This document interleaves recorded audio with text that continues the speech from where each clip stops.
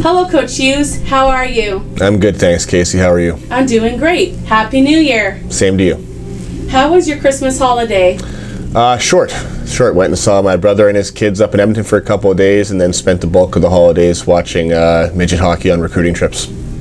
In your coaching career, have you ever experienced a crowd similar to the Bulldogs versus Kazakhstan game? Yeah, that was pretty special. I've been lucky enough to have been involved in some international events and some playoff runs over the years where the atmospheres have been amazing, just like that one was. So it's always fun, and I know our kids were excited to play in front of all our fans there. Why did you name Marcus Walter your captain and Isaac Tonkin Palmer as an assistant?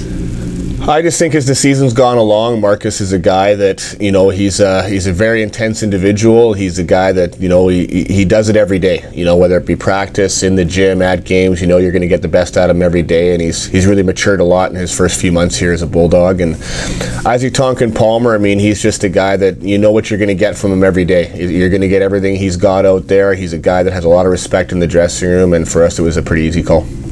How's the Bulldogs alumni wall looking? It's coming along. I think we're pretty close to. God, we got to be getting close to 80 or 90 guys up there now, and I know that you told me you got 33 more for us. So we're coming along. We're hoping to get pictures of everybody. What's your message to the players coming into the second half of the season?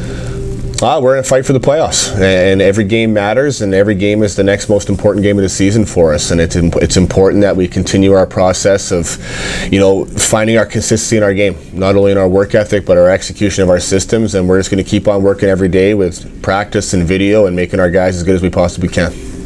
How are you preparing for the January 10th deadline? How many cards do you have left?